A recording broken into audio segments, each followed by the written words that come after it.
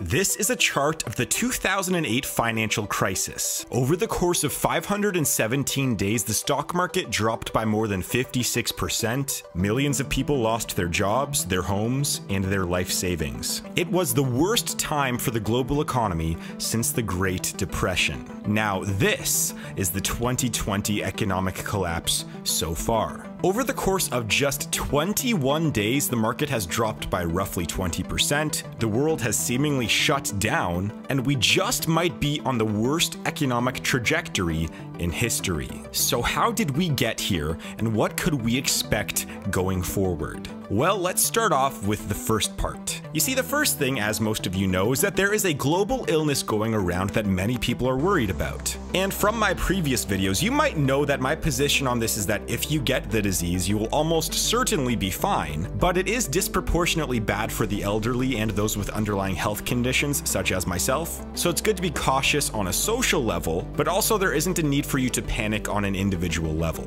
Initially, when the disease had its first outbreak in China, it caused the Chinese government to shut down its manufacturing sector in order to help prevent the spread of the virus. Now, that wouldn't be a problem if 1/3 of all products weren't made in China. You see, China is the global supply chain of the world, so when China experiences delays in production, the entire world's economy experiences delays as well. Now, I made a whole video on this, which you can check out on my channel, but I won't dive into deep detail in this video. But anyways, because of the supply chain slowdown, we have seen many large companies experience a slowdown in their sales and revenue. And that makes sense because if you don't have your product to sell, well then you can't make any sales and can't make any money. And here's an example. The car industry is very dependent on tools, dye, and machinery in order to manufacture their cars. But each one of these necessities for the car industry is experiencing a 1 to 3 month delay because of the Chinese shutdown of the manufacturing sector. Now this means that car companies will not be able to launch their new annual vehicles on time, therefore missing out on billions of dollars worth of sales. And also because people are being asked to stay inside, they're missing out on some wages, they're trying to be cautious and work from home if possible.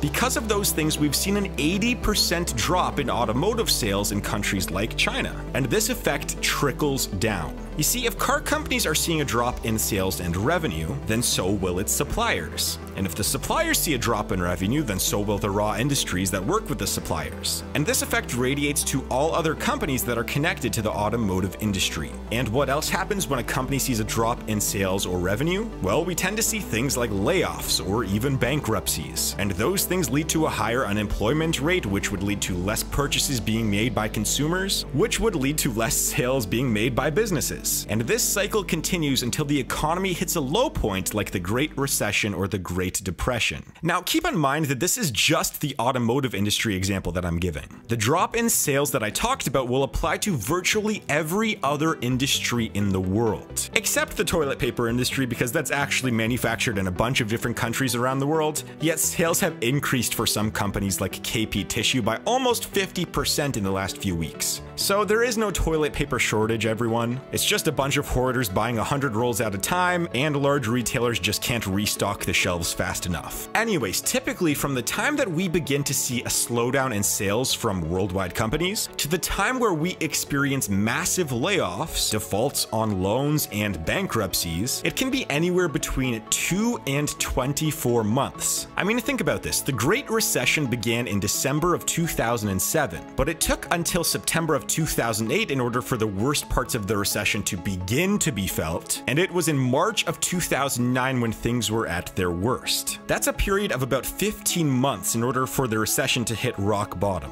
So what I'm trying to say here is that even though we may not experience an economic downturn in the next few weeks, we will almost certainly experience some sort of negative consequences in the next 24 months. So the Great Recession might not be the best comparison for what we're going through today, because that was caused by a combination of banks, insurance companies, and investors that created massive flaws in the financial system. The most comparable economic downturn to the one that we are seeing today was probably the recession of 2001, except the one that we're going through today is on a much larger scale. You see, in 2001, there was a rapid drop in stock prices after a half-decade-long bull market. There was also a crisis that slowed down the world's economy, which was 9/11, and there was a temporary ban on air travel in many countries throughout the world. Now, these aren't the the exact same as to what we're seeing today, but it is the most comparable recession in terms of causes. And in 2001, what we saw is that the effects of the recession caused an 8-month economic downturn and doubled the unemployment rate to about 6%. But again, the thing is that what we're seeing today is much more extreme than what we saw back then, because today we are seeing many more negative economic indicators. For example, today consumer debt is at a higher level than it was during the recession of even 2008, meaning that any economic downturn might cause people to miss payments on their debt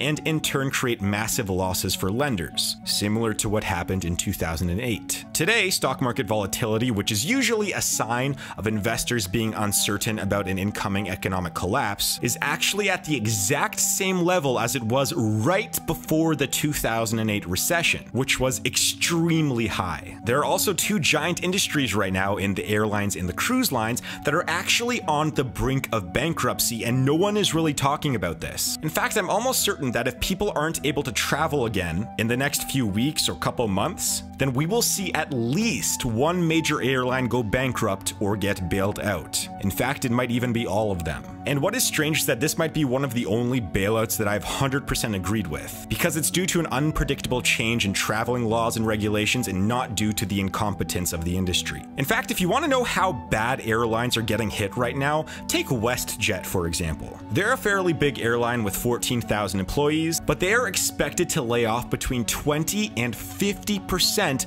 of their flight attendants in the next few weeks if air travel does not return back to normal. There was actually an internal memo sent to the WestJet union that said, "Our airline's well-being has become grave overnight." And there's another industry titan in American Airlines that said it will be cutting down its international flights by 75%. There's also Air Canada that gets roughly 70% of their revenue from international and US flights, and those flights are either empty or just not happening right now. And because of this downturn in air travel, there have been spokespeople like Christoph Hannibal, who represents Air Transat, who have said, "We are currently assessing the impact on our operations and expect the government to help airlines and travel companies weather these extraordinary circumstances." And as I mentioned earlier, the airline industry is not the only industry getting hit right now. Of course, you probably heard about a lot of the other shutdowns, like the businesses that involve large gatherings of groups of people. These are the businesses like the NBA, NHL, MLB, MLS, concerts, comedy shows, conferences, and much more. And even though each one of these businesses is much smaller than some of the bigger industries that we've already talked about, having all of these industries take a hit at the same time will begin to add up in ways that you don't think about. I mean, for example, have you thought about the economic impact of shutting down the NBA? You might think that the only people who will get hurt are the players, the owners, maybe the broadcasters, but that isn't true. Because the people that will be most affected are the arena workers who are expecting to have a stable weekly paycheck, but all of a sudden have no source of income. Now, luckily, many NBA players and owners have offered to give some help to the arena workers by funding them until the NBA comes back, but the point here is that every single shutdown of a business will likely have an economic impact